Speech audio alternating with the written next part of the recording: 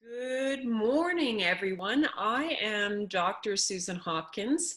I am the Executive Director of the MEHRIT Center, and we are based in Canada. And I am here on the line with you today with the leader of our organization, thought, heart, science-wise, and my good friend and partner, Dr. Stuart Shanker. Stuart will be doing most of the talking today. We have been invited by Self-Reg and Stuart's publisher from Poland, Anna, has invited us to do this short webinar with you today, and we will likely be doing more in the future. But before we dove in there, I wanted to just say a few words myself. So the first thing to know is that the MEHRIT Center is an organization based in Canada, and you can find us online at self-reg.ca. And we are the heart and home of online Self-Reg, and definitely Self-Reg in Canada, but we're working internationally. And we're doing so to such a degree that we are also have decided to launch another organization called Self-Reg Global, and I will be sharing more information about that with you in the future. Self-Reg is Dr. Stuart Shanker's game-changing, life-changing framework and method that is helping all of us, you and I included, in figuring out everything from behavior to motivation to, why we weren't the perfect parent in a moment, to where our empathy goes, to what's going on when we think, we're seeing lack of character, or we're seeing explosive behaviors or internalizing behaviors, and also where all the hope is. And there's a ton. And I have to tell you that Poland is a very special country for us. You were one of the very first that really started knocking on our door and saying more. And you really were. Stuart has worked all over the world over the years in his work in early childhood and education, in all of his various areas of expertise, which are many, and we'll include his bio here. And yet there was something very unique about Poland, and so that makes you all very special for us. Stuart has a personal connection to Poland, which I'll invite him to share. That was part of why it matters so much, but it's also how it unfolded with Poland. And I really want to thank Anna, our publisher in Poland, who's now published two Self-Reg books that are through our official partnership. One is what in English is Calm, Alert, and Learning, and the original one was Self-Reg, which is Stuart's book from 2016 for parenting. Anna was really one of the early leaders internationally. That book is now published in 9 or 10 different languages, and Poland was one of the very first. There was something she saw in it, and a spot that she thought could support parenting. And now we're on to educators and really the whole world, all of us adults trying to figure this thing out in Poland. And so she reached out. And that's how we met what we would call our very first self-regger in Poland, Natalia, and Natalia Fedem, who is a psychologist in your country, leads mind care, and was the translator and has become part of the movement there.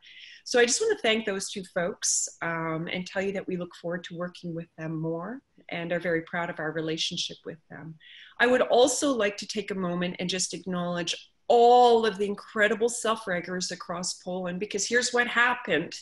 Because of Anna and the publisher, I don't want to mispronounce it, I'll leave that one to Stuart, and then the forward thinking of Natalia, who started Mind Care and a Facebook group who got really things moving. We have had dozens and dozens, I wouldn't be surprised if the number's not up somewhere around 100. Folks from Poland take TMC, the MEHRIT Center courses. I've met many of them because I facilitated the courses. The first one we had was Foundations, which is a 4-course program to learn really the science and begin to think deeper about what Self-Reg is. And we look across 5 domains. Stuart will introduce that to you a bit today. But we've also had folks take our ECD course, our Early Childhood Development course. I believe we have one or two in our new school leader course. We've had many that have gone on to take our level 2 course, which it's a learning facilitators course. And that is, it takes about 10 months, to finish. And it is done with a group of people from around the world online. And it's how folks earn a certificate. It means they have gone a little deeper in their learning of Self-Reg. That doesn't mean, that we're off to teach a university course on it or anything like that. I've been studying with Stuart for 10 years and I'm still learning all the time. But it does mean that they've gone deeper into their learning and they've had time and experience practicing how to bring that to other people. And so we have about 500 people around the world who've taken that certificate with us. And we're very proud that many of you are in Poland as well. So without further ado, I just wanted to say a few words, thank all of the Self-Reggers, all of the passionate people in Poland who saw something in Self-Reg that might just help you understand, help you see parenting differently, help you see early childhood educating differently, help you see schools and teaching, help you think about things like politics and democracy and well-being of communities differently, and are advocating for more Self-Reg. We're with you and very proud to be so. So with that, I'm going to turn it over to you, Stuart. And I do, by the way, you may be wondering why I'm not referring to Stuart as Dr. Shanker, and it's not just because of our close working relationship. One of the things he does ask me, I honored his bio and his title, and you'll see all of that along with this. But Stuart also really likes to be addressed, and as he's doing some of these conversations, it's with you, it's not to you. And so I'm intentionally using the language of Stuart. So with that, over to you, Stuart. Thank you, Susan. Good morning, everyone. Dzień dobry. As Susan hinted, my grandmother was Polish. I have no idea how good my accent is. I only know that every time I tried to speak Polish with my grandmother, she would put her hands over her ears and sort of ululate. So that may partly be because my father was priming me by teaching me how to swear in Polish, which I can do fairly fluently. In any event, today I'm going to talk to you a little bit about Self-Reg in English and give you an overview of what Self-Reg is all about. So we start off with the basic principle that Self-Reg is about understanding and not managing behavior. Now, there's a background to this. I ran a research clinic for many years at York University, and one half of our clinic was staffed by psychologists and therapists, and the other half by neuroscientists. And what we were interested in was why. Why is a child having tantrums, or why is a child aggressive, or why is a child crying a lot, or why is this child having so much trouble learning, doing well in school, when we could tell that the child was very intelligent. And at a deeper level, we asked why of ourselves. Why in certain situations do I have this incredible craving for, say, ice cream or rich cake? And even if I want to stop myself from indulging, I find it next to impossible and end up gorging. So we had lots and lots of whys. And what we realized, really the reason why we created this clinic, which was called MEHRIT, was that in order to really get effective ways of dealing with these various kinds of behaviors, we had to understand where they were coming from, what they were telling us. And to answer those questions, we really did go very deep inside the brain to see what was going on. And what became clear to me quite some time ago, and the reason I was given funding for the Institute, is that what we were looking at was the effect of excessive stress. Now, this is an important point. Self-Reg is not, intended to get rid of stresses in our life. We need stress. We thrive on stress.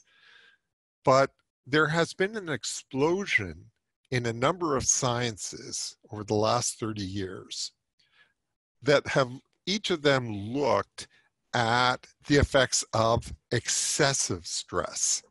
So the sciences that we probe in our foundations courses that Susan mentioned are principally neuroscience, physiology, or a branch of physiology called psychophysiology, psychology, of course, and finally, clinical practice.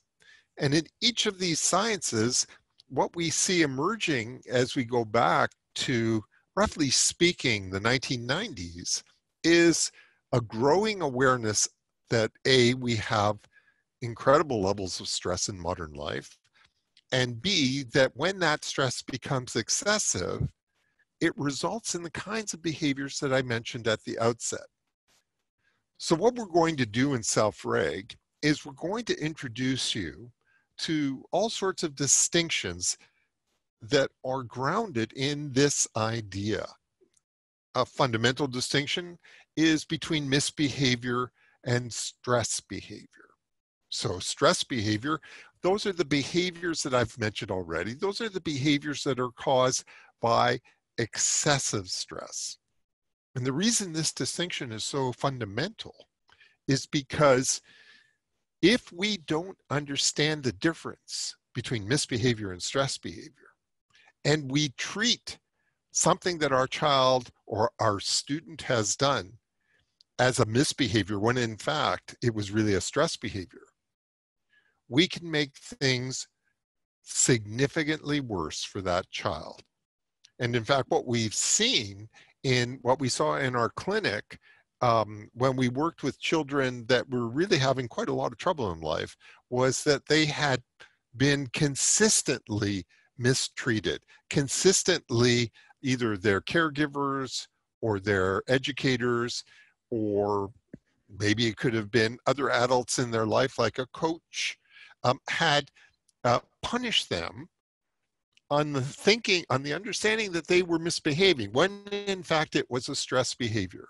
So what you're going to learn in Self-Reg is what Susan's already alluded to, and that is a 5-step method, the Shanker Self-Reg method, for not just managing stress behavior, but understanding stress behavior and really transforming the trajectory that a child under excessive stress is under so that that child will thrive.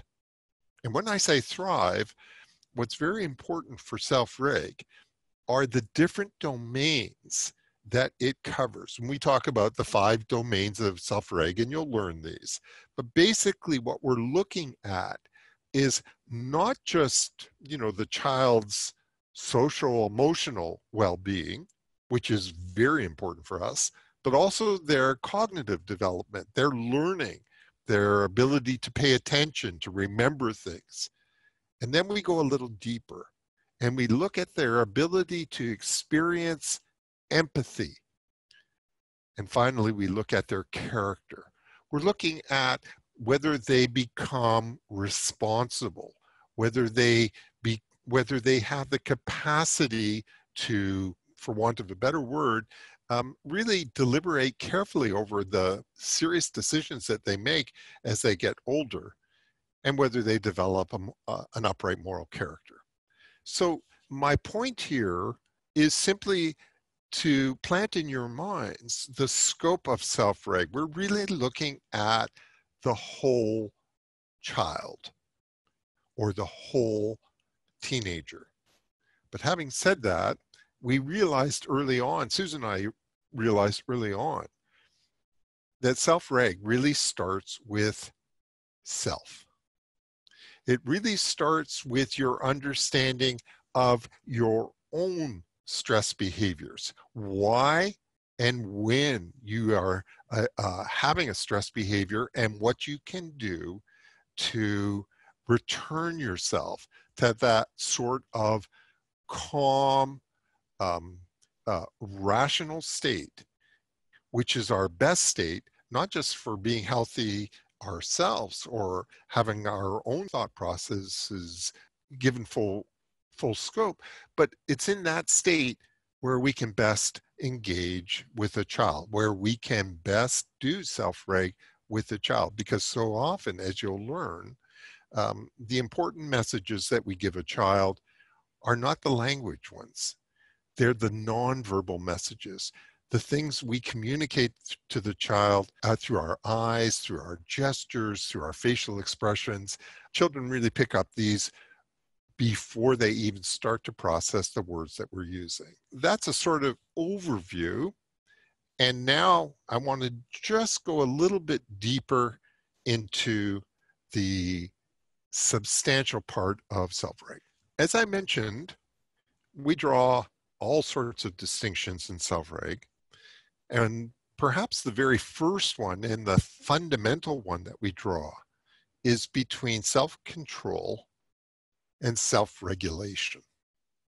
Now, you'll have to spend a bit of time learning about the nature of these two very different concepts, and they really are very different.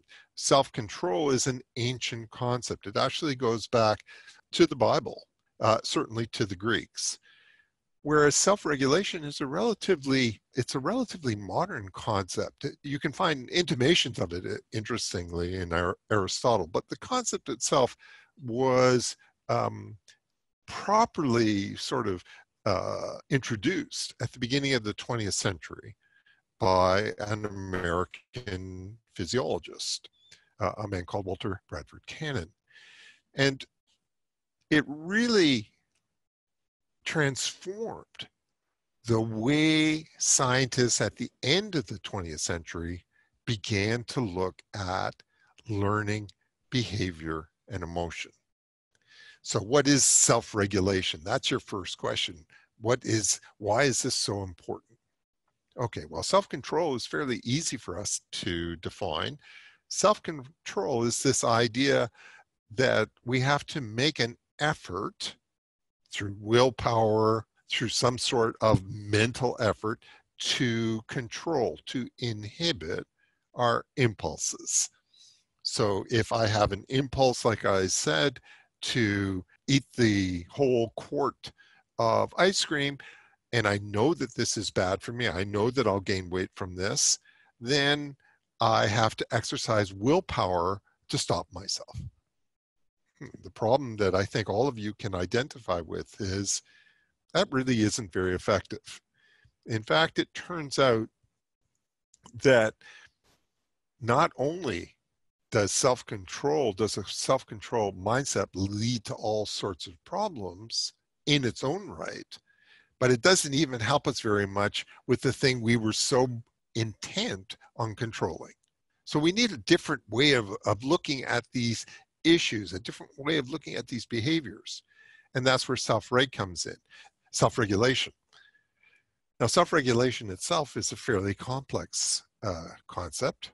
And by that, what I mean is, I'm referring to a study that we did a couple of years ago, led by Jeremy Berman, and which we identified 447 different definitions of self-regulation.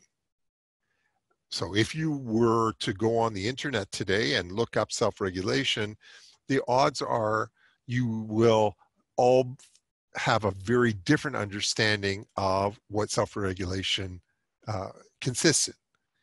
But these 447 different definitions, of them, 446 of them are variations on self-control. The idea is, in one way or another, that a child who learns how to self-regulate is learning how, for example, to control his thoughts, his emotions, his attention. But that's not actually what the original definition, the one I referred to that Cannon presented at the beginning of the 20th century, that's not what he had in mind. What Cannon was thinking of was that self-regulation refers to how we manage stress. Now, I have to introduce a very important qualification here. The way Cannon talked about it, self-regulation is what philosophers call a theory-neutral term. And what that means is that self-regulation isn't something like good. We don't use the term to refer to, I don't know, say a milestone that a child needs to pass when they're 4 or 5 years old. And you could say, well, this child can't self-regulate and this child can. And this child who can self-regulate gets a sticker in his report card. No, self-regulation, by saying it's theory neutral, what we're saying is there are good ways that we manage stress and not so good ways. In fact, in some cases, we may manage stress in very bad ways. An example would be someone who has to rely on drugs to deal with the stresses in their life. So that leads us to, again, one of the fundamental distinctions that we draw in Self-Reg. And this distinction I want to talk about is between maladaptive and adaptive modes of self-regulation. So what's a maladaptive? Well, I gave you an example, eating the bucket of ice cream. That certainly is a way of dealing with stress. We know that the actual cold texture is soothing. The sucking is soothing because it stimulates a couple of neurohormones that are calming. And the sugar itself is soothing. It produces a calming effect. So as far as dealing with stress goes, why not eat a bucket of ice cream? Why would Stuart say that it's maladaptive? Well, for a couple of reasons. First of all, the stress relief that the bucket of ice cream provides is very short-lived. It really only lasts for about 20 to 30 minutes. So that means that we get that brief sort of respite from our stress, but then it comes back again. But then, of course, there are other side effects. And there's the fact that I gain weight, which I don't want because of all the associated problems that we see with being overweight. Or we can say the problem is that I actually become what's called habituated to the sugar. And what that means in simple English or Polish, if this is being translated, is that the benefits actually quickly wear off. That stress relief wears off. So before I know it, I have to eat 2 buckets, or I have to find other ways of reproducing that initial calming effect that I had. So that's a bad effect. And then there's the impact of all this sugar on my bloodstream. So again, we can go into this, but sugar really can't go very high in the blood, or glucose can't go too high in the bloodstream. So there's a system in the brain that monitors blood glucose levels. And when it starts to go too high, it triggers other metabolic processes to get rid of that high sugar level. And these other metabolic processes are very draining on us. They're very taxing. So for all sorts of reasons, eating a lot of sugar is really a very poor way of dealing with the stresses that you're under. And we see this pattern in children. In fact, we see this pattern in very young children. So very young children can adopt what are actually maladaptive ways of dealing with the stresses in their life. Even a baby can do this. So in our in our research lab, we work with many children who found social interaction very stressful. And their way of dealing with this stress was to shut down. But that's maladaptive. And it's maladaptive because you need social interaction to learn language, or to learn facial expressions, or to learn nonverbal cues. All kinds of things can only be learned by a young child through social interaction. So what we had to do in the lab, what the therapists had to do, was see if they could replace that shutting down with a much more adaptive way of dealing with the stress. Now, I should just mention very quickly that to do this properly meant that we had to work with the parents as much as with the baby or the infant. And this is an important point, and you'll learn it as we go through and introduce you to how development in a young child is very much a function of what's called a dyad. So we'll introduce you to these ideas about how the child's earliest modes of dealing with stress are a function of their early interactions with their caregivers. The problem that we see with, let's say now, slightly older children, toddlers or children going to school, that are having problems interacting with other children, or sitting still, or learning lessons that their peers seem to learn fairly easily. The problem is that their maladaptive stress patterns have already become fairly entrenched. Now, the good news is that there is no point in the lifespan where we cannot change an entrenched maladaptive mode of self-regulation. We can even do this with the elderly. The elderly are just as vulnerable to developing maladaptive modes of self-regulation. In fact, many of the maladaptive modes that they adopt are quite similar to the maladaptive modes that we see infants adopt. But the good news is that by understanding, by becoming aware that something is a stress, why it is a stress, and how to deal with that stress effectively, we, in a mindful manner, we can shift from maladaptive to adaptive. There is never a point in the lifespan where this is not possible. We use various tools to explain how this is possible. And our most important and our most effective tools come from neuroscience.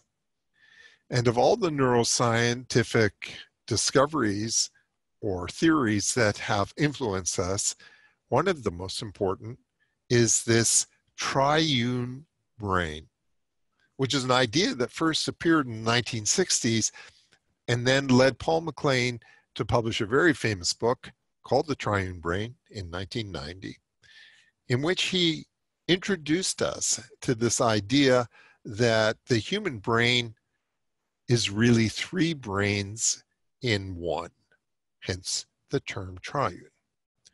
The three brains that he had in mind were, if you look at this picture that I hope you have in front of you, you see that brown brain, above it a red brain, and above that a blue brain. And those colors were taken from our neuroscience lab at MEHRIT. Literally, those are the colors that appear when you do imaging of a brain. And MacLean's idea was that that brown brain is really a very ancient brain, what he called a reptilian brain. So this is a brain that evolved a couple of 100 million years ago that enabled reptiles, so snakes, turtles, that enabled these very ancient pre-social creatures to monitor their environment for danger and adopt really one of two defensive behaviors to deal with threat. One of them was to attack the threat, to fight it. And the other one was to flee the threat. So in psychology, we refer to this as a fight or flight mechanism. This mechanism is so effective at dealing with threat that, according to MacLean, when about 100 million years later, mammals appeared, their new brain, the red brain that you see, what he called a paleomammalian brain, sits on top of that reptilian brain. Now, the point I mentioned briefly a second ago is that that reptilian brain is pre-social. It's a brain designed for solitary organisms, what are known as singletons. They don't live in groups. They don't nurture their offspring. They bury themselves in the mud in winter and then emerge from the mud and forage in the spring. These are pre-social creatures, but mammals are social. And that's the key. That's what the term mammal is drawing attention to. Mammals are so called because there is now a mother or a caregiver that nurtures her babies until they are old enough and strong enough to go out on their own. So with mammals, we get the first mother offspring bond, and we have various mechanisms for that bond. But in addition, these mammals live in groups. So this red brain has to do a couple of things. The one thing it has to do is it has to nurture its babies, but the other thing it has to do is it has to get along with the other members of the group. But here you have a problem. And the problem is maybe some of the members of the group are threats themselves.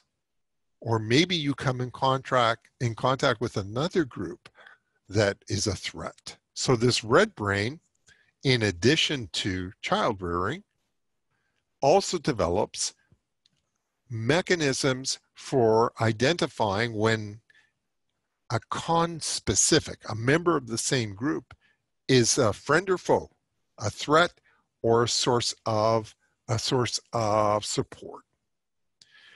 So this red brain, this mammalian brain, begins to scan its social environment, not just the physical environment, but also the social environment. And it develops mechanisms for identifying friend or foe, threat or ally. And finally, we get this blue brain. And in MacLean's model, this blue brain evolved sometime around 4 or 5 million years ago. It came from a common ancestor.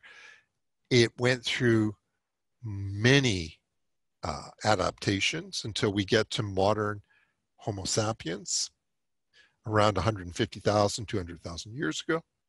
And the idea here is this blue brain not only sits on top of the brown brain and the red brain, but the blue brain has its own special suite of mechanisms for problem solving. So this is the brain that thinks. This is the brain that has language. This is the brain that becomes very aware of what's going on inside itself. It becomes self-aware, conscious. So in MacLean's evolutionary scenario, this blue brain is the seat of our rationality. The red brain is the irrational, and the brown brain is the non-rational, pre-rational.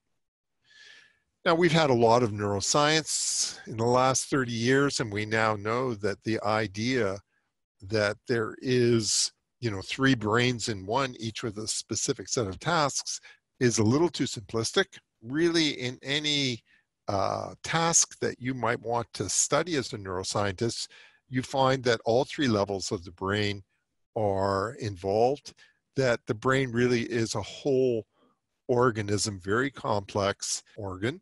But for our purposes in Self-Reg, what we can see is that the processes that McLean identified with each can dominate in any particular moment or in any task. So when we talk about the blue brain dominating, what we mean is that the thinking parts of the brain, the communicative parts of the brain are really in charge. When the brown brain, the reptilian brain, is in charge, when it dominates, for example, in times of acute danger, battle, what happens is, it's very interesting that it doesn't simply seize control, it actually shuts down the thinking parts of the brain, the language parts of the brain. But for our purposes in Self-Reg, the one we're really interested in is that middle brain, that red brain. Because what we find is that that red brain constantly influences. Even when the blue brain is dominant, it influences blue brain processes. This is especially important when we're working with children, because for the young child, the part of their brain that's dramatically underdeveloped is that blue brain. It's the part that will grow quite radically and continue growing. It sort of stabilizes around the ages of 8 to 10, but it continues to grow or to refine its connections until quite old. And so the modern thinking now is around the ages of 22 to 24 years old. But all this time, the red brain, which is the source of not just strong emotions, not just impulses, but this red brain also has its own mode of scanning the world for safety or danger. Remember that we were talking about mammals having to have a brain that could identify when a conspecific was a friend or a foe. So this form of perception has been studied intensively over the last, since the early 90s, especially by Joseph Ledoux. Now, how does this red brain do it? Well, it does it by listening very carefully to tones of voice, or it notices little things like a gesture or the kind of movement or posture. It is constantly scanning conspecifics to see if they're safe or danger by looking at all these subtle nonverbal cues. And this is what's going on with the child. This form of perception is going on even before they have language. We call this neuroception. And what it means is that the child is constantly listening to our tone of voice, even before they can speak and even after they can speak. They listen to how high our voice is, how quickly we speak. They listen to how many breaths we take, or they look at our eyes, they look at our pupils, or maybe they look at how we're standing or our facial expression. All these things are going on as we engage with the child. And if they sense danger, if we are sending some sort of a message which is a threat message, this has an incredible effect on the blue brain. This has an incredible effect on how they behave, how they learn, how they listen, how they speak. So what we learn in Self-Reg are really 5 fundamental steps. And the first step we're going to learn is how to reframe a child's behavior. Now, what that means is whenever a child does something that we find annoying or puzzling or maybe even scary, before we punish, before we yell, before we shout, before we try to manage that behavior, we ask ourselves, why? Why are we seeing this behavior? Is this a misbehavior or a stress behavior? If our answer is that it's a stress behavior, we go on to step 2. And step 2 is we're going to figure out what the stresses are. Now, stress is a very complicated topic. We'll go over this carefully with you. We look at stress in 5 different domains, and we become what we describe as stress detectives, because what we're really interested in are the subtle, the often hidden stresses that a child is dealing with. So you'll learn that. You'll learn the difference between an obvious stress, an overt stress, and a hidden stress. Then step 3 of our method, of the Shanker Self-Reg method, is how do I reduce these stresses? We are not trying to put our child in some sort of a stress-free bubble. What we're trying to do is reduce the stresses that we can so that our child or our student can deal with the stresses that he or she must. What we're looking for here is reducing a stress load that has become excessive so that the child can successfully deal with those stresses that are critical for mental growth, emotional growth, physical growth. The next step, the sort of pivotal step, is self-awareness. It's not enough that we understand what's going on in the child. The child has to be able to understand this himself or herself. They have to know what it feels like to be calm, what it feels like to be overstressed, and to recognize when they are becoming overstressed and why. And one of the questions I've been asked, probably more than any other question, is how young can a child be when they start to learn this? And what we found in our lab was the answer is as young as 3 years old. And then the last step is how do we introduce restorative practices? Restorative for the child, restorative for the child's caregiver, restorative for the teacher. And here what we're looking for is how can we introduce, how can we adopt daily practices which not only enable them to deal much more effectively with the stresses in their life, which enable them to thrive, but which really set them up to approach each day in a positive frame of mind, in a positive mindset where they truly can thrive. And I want to take this full circle now and return to what I said at the very start. All of this becomes possible when you do it for yourself. This is what we're after. We're after you having that sense, that restorative sense of a full tank of energy, not too much tension, so that you can really deal with joy, and not just effectively, with the children, with the students, with your friends, with your parents, with everyone in your life, so that we all, I want to say, become not just calm, not just intelligent, but we are all joined in our common commitment to creating a just society. It starts with us, and then we do this with every single child, one child at a time.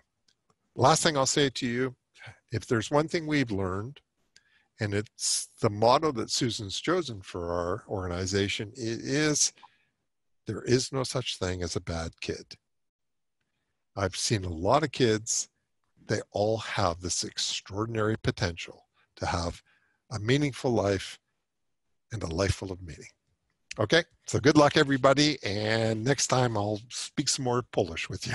Thank you very much, Stuart. I have listened to Stuart talk more times than I can count. And every time I hear something new, it's something that lifts me up, not just in terms of someone who's interested in the science and bringing this to the world, but as a mom and a human being. And so a couple of things I just want to pull out of what Stuart just shared. First of all, if that sparked anything in you and an interest to learn more, there are many ways to learn more.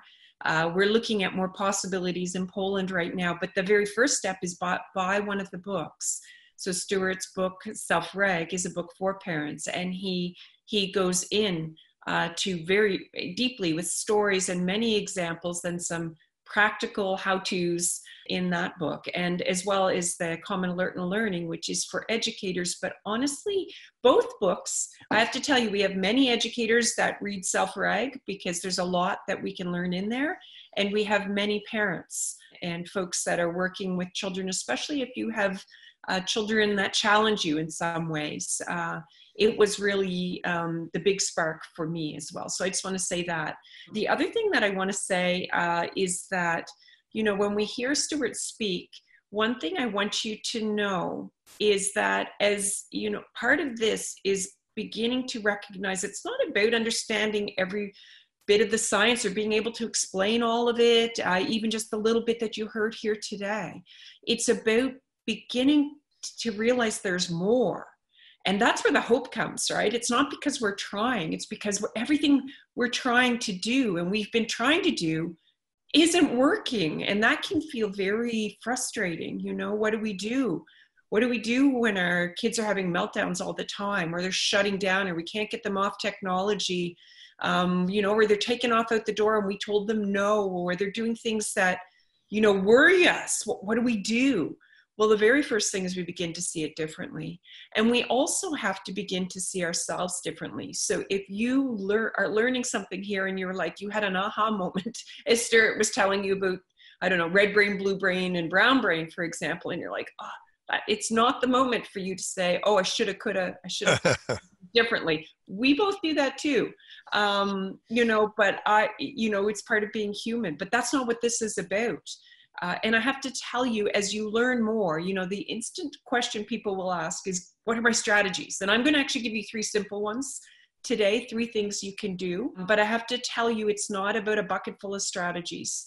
It is, you are the strategy, is one thing to know. And that how you see, not just what in your children, in your neighbors, in your colleagues, in your partners, what you see. That's why learning is so important. Once we begin to see differently, we see everything differently. And so that's a really important one, but this is not about guilt, it's about understanding. So that's one that I want you to know. And the other thing is that this is not just about concepts and ideas.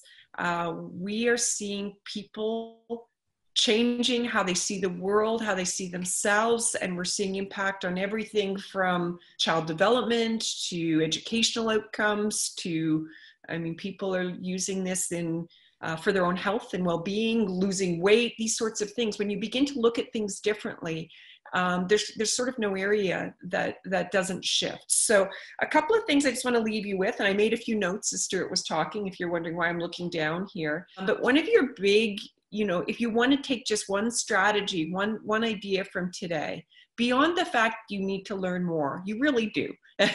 And there are some info sheets translated. Mindcare has those. They're on our website in Polish. We have a few, you know, so you can read some things in Polish. There are the books, as I said. This, you know, is a resource for you, but learning more will really help. Because you begin to see everything differently. But it's this idea of the pause and asking why and why now. And that's not saying you ask the child, hey, why and why now? Did you just, you know, throw that across the room, right? They don't know, really, they don't. It's a reflective pause most of the time anyway. And look, you may say, I want to do that, but in the moment, you know, I lose my temper. Well, then you say, why now afterwards, right? That's all you can do.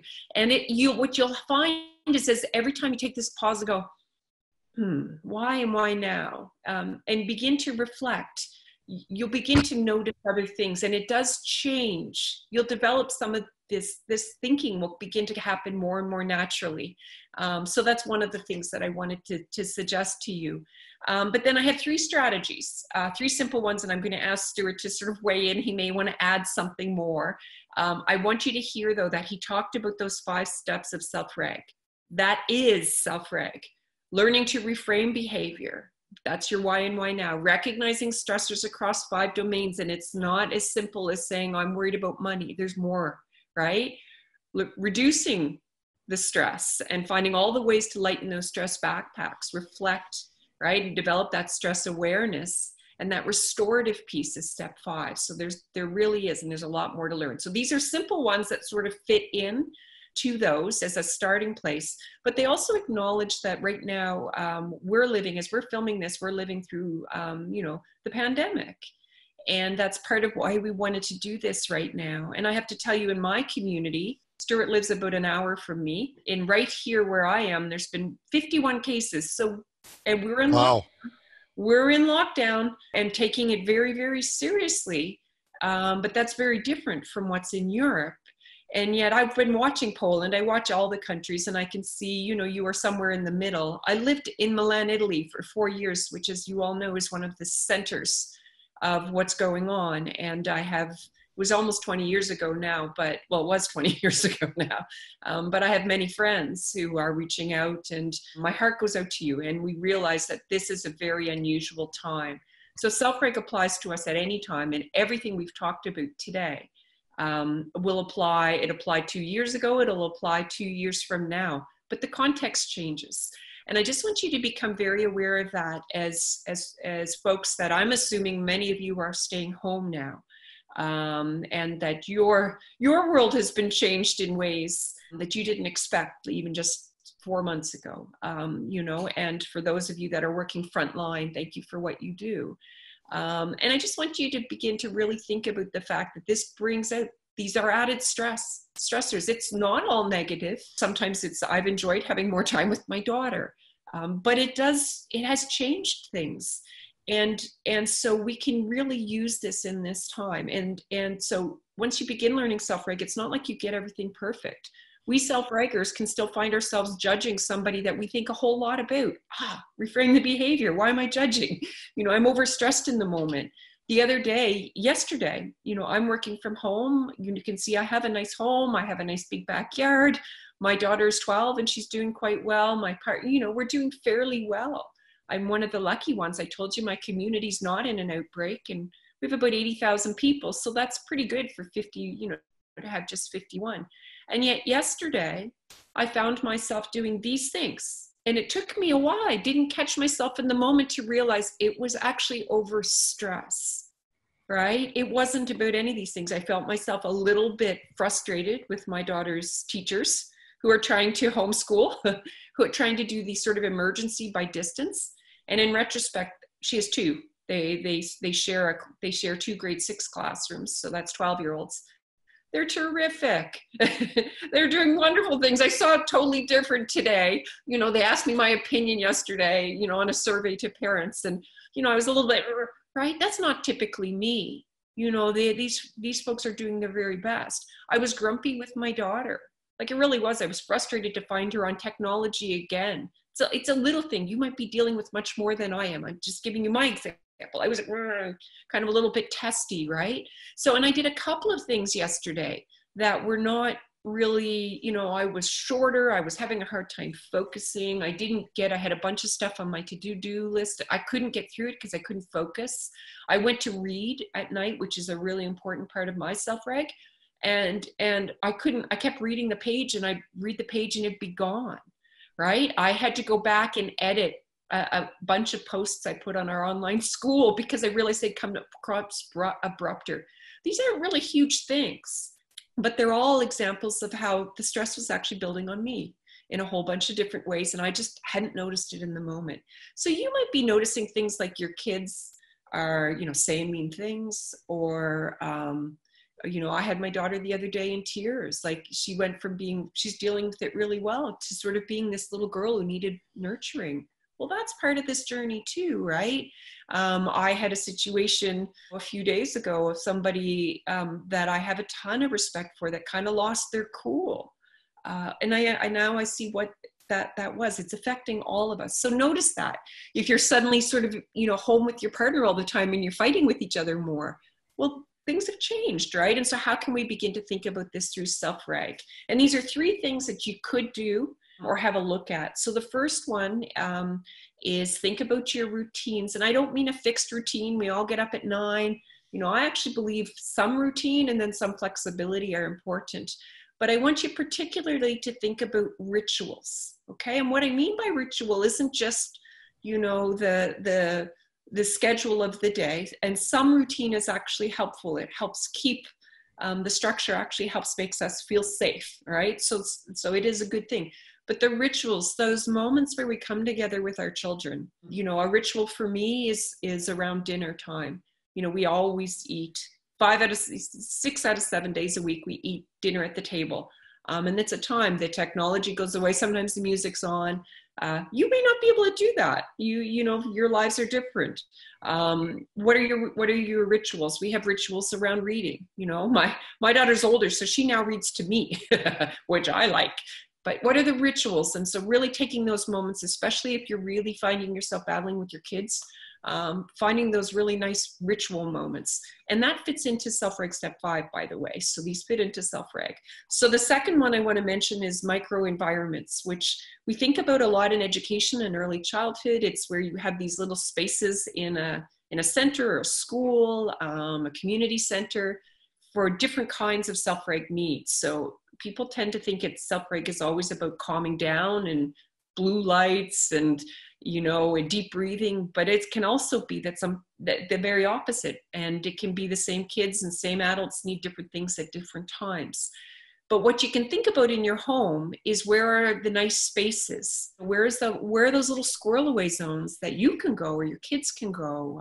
Fort building is a great one. You know, throw out some stuff and let them fort build. You can see I put time into my background here. It's a nice area that I like to be in. I like to have my coffee on the floor by the fireplace there every day. So just thinking about your environment, and I'm not asking you to put pressure on yourself. That's the last thing you need. You know, if you feel exhausted right now, I'm going to get to number 3, which is that. Recognize that. So this isn't about more work for you, but it's just beginning to think about what are the little space, or what's the one space in my room, in my house, that, you know, is a feel-good space right now. And what more can I do around that? And then the third one is self-care, right? Self-Reg, when we say it starts with self, it starts with you. And if you're getting grumpy with people around you, be kind to yourself. That's because you're dysregulated. And, you know, that's because you're not feeling your best self. And so what can you do? And it's not a one size fits all. Not everybody wants to go have a hot bubble bath. What is it that makes you feel better? Where can you get those few moments for yourself? You know, to lend our calm, we have to feel calm. And that's not being selfish. It's the most generous thing you can do for the folks around you, you know, and sometimes that's saying no. Sometimes that's saying, I've said to my daughter, I can't do the reading tonight. I need to go read for myself, you know, and she gets that. So those are just 3 things that you could try. Well, the very first one was just have a look at your routines and think about this idea of rituals, these times when you're really together, right? There's no technology anywhere near any of you. You know, those little bits of time can make a big difference. The second one is think about your environment. What little things can you do to make you all feel safe and grounded and connected? And the third one is you matter. And I hope you find ways to care for yourself through COVID-19 and beyond. So Stuart, it's final word to you. Would you like to respond to anything I just shared? How would you like to close up our first of what I hope will be more webinars for our Polish folks? So I absolutely love what you said, and I'm reluctant to add anything because it might detract. So I only have one last thing to say. Do widzenia. Okay, and forgive me if my accent is atrocious. You can put your hands over your ears like my grandmother used to do. If you have any questions for us, you can reach out to our new organization, Self-Reg Global, at CEO@selfregglobal.com. I will be on the other end of that, and we'd be happy to hear from you. And please reach out to buy those books, those Polish books from our Polish publisher. And we hope you are well. We're thinking of you. Our hearts are with you. And thank you for your interest in Self-Reg.